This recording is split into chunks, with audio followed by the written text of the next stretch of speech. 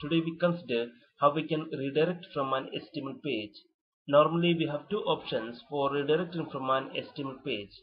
One using HTML meta refresh and another using JavaScript.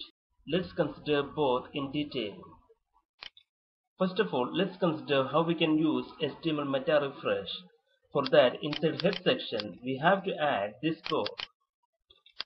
Here, URL refers the navigation URL to which the page will be redirected, and 0 refers after how many seconds this page will be redirected. We can increase the value because the user should be given with some time before the redirection. The use of meta refresh is absolutely discouraged by W3C, but the advantage is that if the JavaScript is disabled in the browser, we can redirect using HTTP meta refresh. Let's consider the second method, that is using JavaScript redirection. For that, we have to make use of window.location.replace and window.location.href. I have already explained this context in this following link.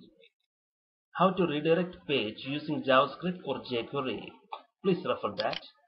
So here we have seen how we can redirect from an HTML page by using HTML method and using JavaScript. Thank you guys for watching this video. Please visit technomark.in for more information.